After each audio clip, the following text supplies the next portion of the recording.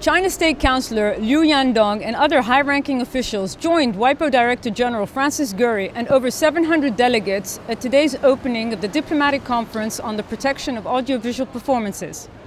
Delegates from WIPO's 185 member states and over 40 non-governmental organizations are here to conclude negotiations on a treaty that will shore up the rights of performers in their audiovisual performances.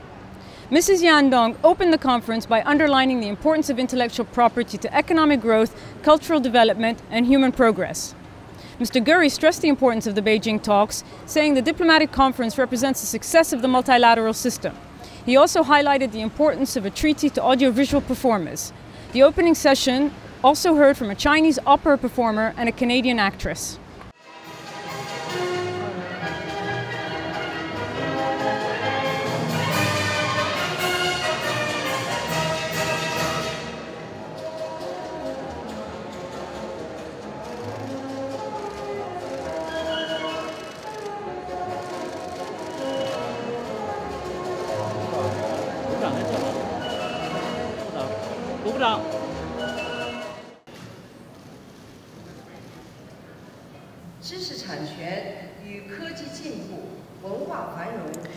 IP is closely connected to the development of the economy and culture and plays an extremely important role in the progress of human civilization.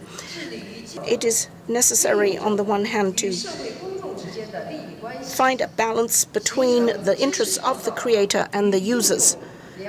And in enacting international rules and standards on IP protection, we should take into full account the specific circumstances of different countries, particularly with respect to developing nations and their different stages of development, histories, cultures, and capacities. In the first place, it is an affirmation of the relevance of multilateralism in general and of multilateral rulemaking in the field of intellectual property in particular. Actors and visual and audiovisual performers are fundamental to our capacity to experience the art that is produced by creators and composers and authors. Their performances instruct, they move, and they enrich our lives, and they are intrinsically worthy of protection. It's particularly appropriate that the value of performers should be recognized in a treaty that's concluded in China, both because of the depth of China's historical association with theatre and with performance, and because of the vitality and dynamism of China's contemporary theatre, cinema and television.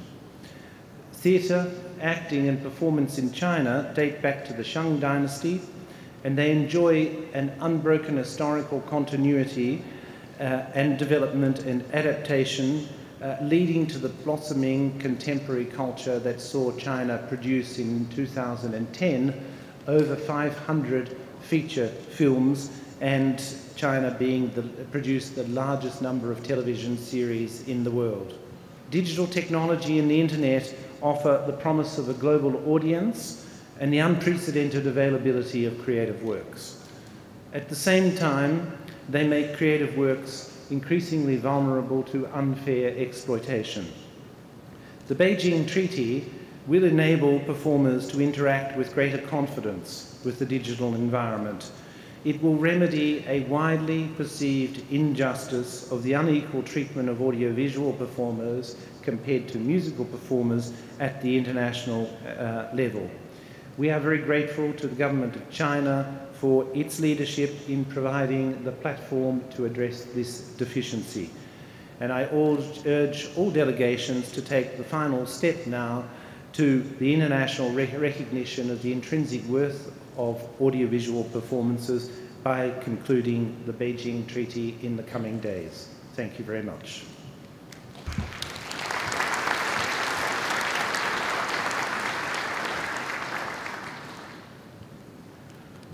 Unfortunately, for different reasons, the rights of performers have not been given adequate protection and recognition through international instruments. It's time for an international treaty that recognizes that truth. Conclude the treaty. Recognize the rights of audiovisual performers. Give us the tools we need to keep telling our shared stories, to keep being players in this digital revolution and global exchange of ideas. It's the right thing to do. Thank you for this honor.